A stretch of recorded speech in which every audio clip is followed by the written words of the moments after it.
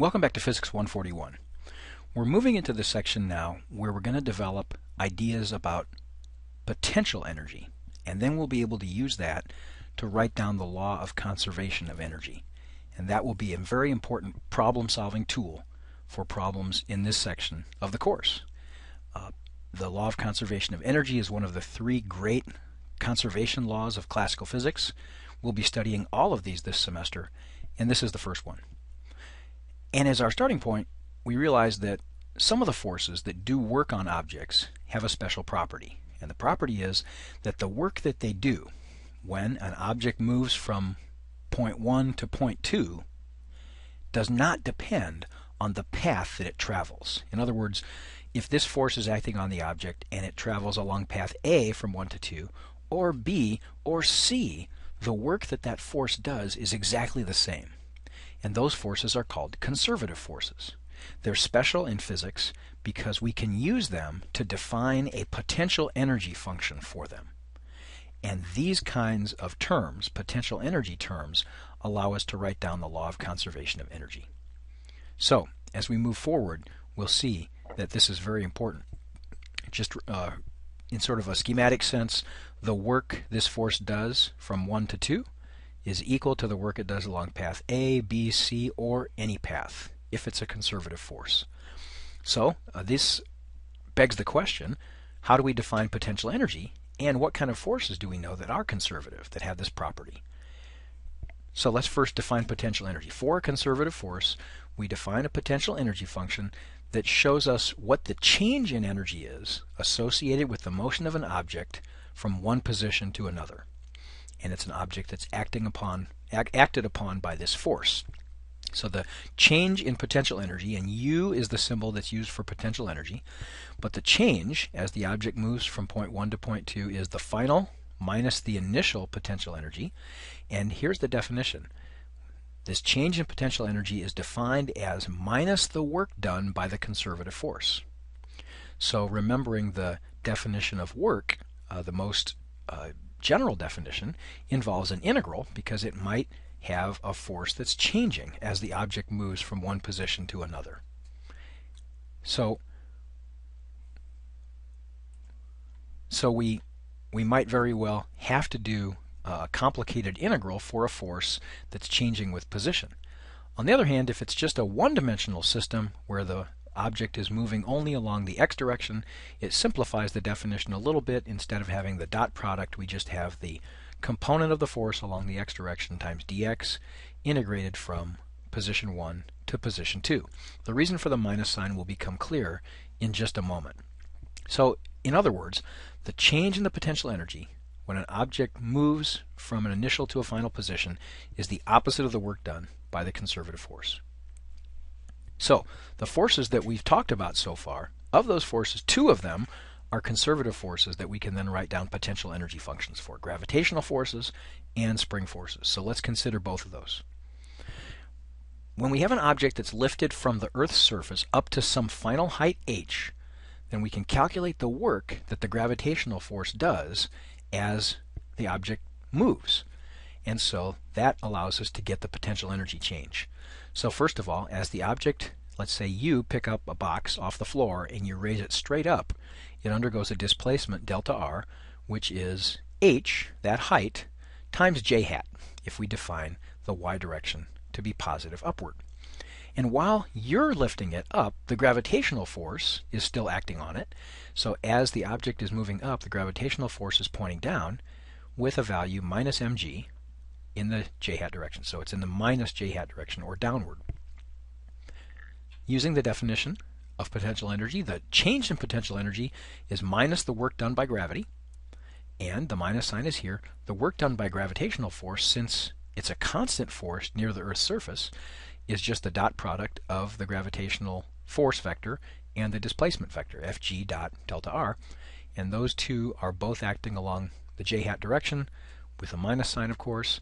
So we get minus, the dot product gives us minus mgh, right, minus mg times h, and the negative signs cancel out to give us mgh. And this explains why the minus sign was there in the definition for potential energy change, because as we lift an object up, it's pretty clear that the energy associated with its position goes up. If we release it from this height h that we've raised it to, it's going to accelerate downward and gain kinetic energy. And so this is the reason that we define something called potential energy. It's an energy of position. And the minus sign is there so that when we calculate the potential energy change, a motion upward causes the potential energy to increase. The change in U is positive, mgh. So the result of this tells us that the gravitational potential energy, U, well, I'll put a subscript G on it now, U minus U0 is mgh, or U is U0 plus mgh.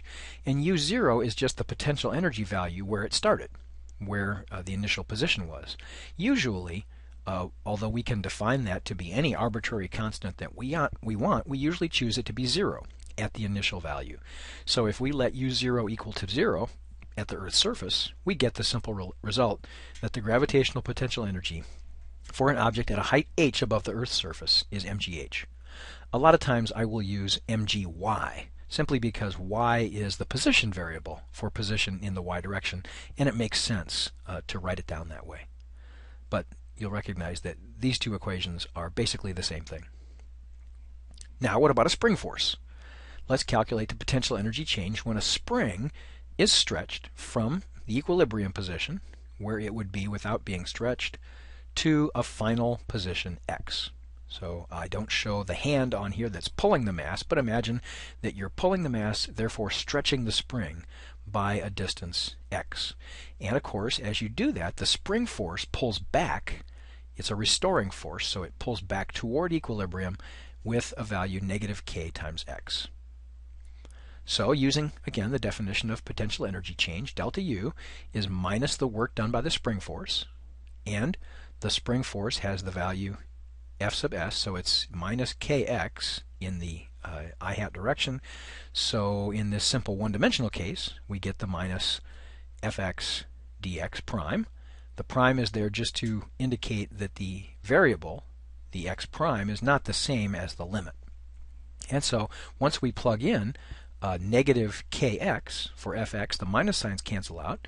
The k is a constant that can be brought outside the integral, and all that's left is this very simple integral. And you'll remember the rule when we calculate these things, that if you have x to a certain power, you raise the power by 1 and divide by the power. So this is x to the first power, so it becomes x squared over 2. And that when you plug in the limits, you'll find out that the result for the potential energy change is 1/2 kx squared. And you might have seen this in a physics class before. Once again, the U0 value is the value of the potential energy at the initial position. We usually choose that to be 0 at x equals 0 because the spring there is not stretched, so there really isn't any energy stored in the spring at that point. And if we make that definition, we get that the spring potential energy is 1/2 kx squared. So the result of these two calculations gives us standard equations to use for the gravitational potential energy and for the potential energy of a spring. Let's put this together. The conservation of energy principle is obtained in one very quick step from the work energy theorem.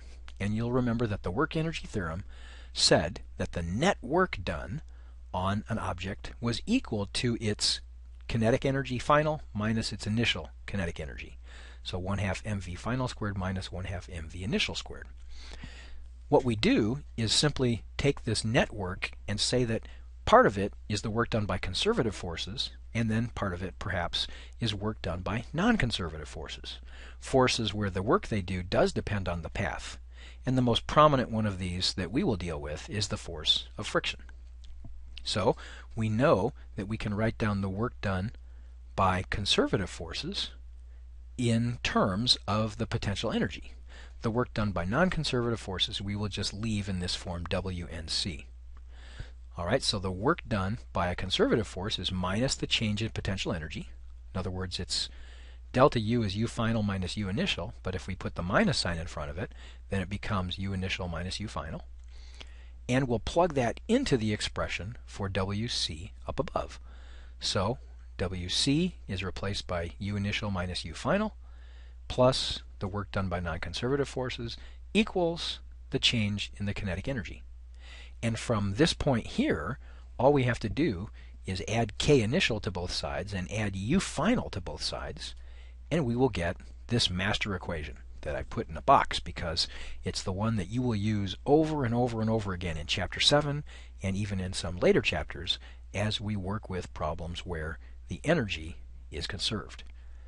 What I mean when I say the energy is conserved, because this is one statement of the law of conservation of energy, is that there's an energy balance, that all of the initial energy, kinetic plus potential, and then if we account for energy changes due to non-conservative forces, when you add those together, that has to equal the final kinetic energy plus the final potential energy.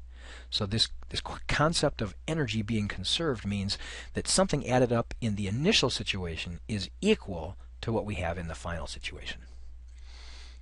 All right.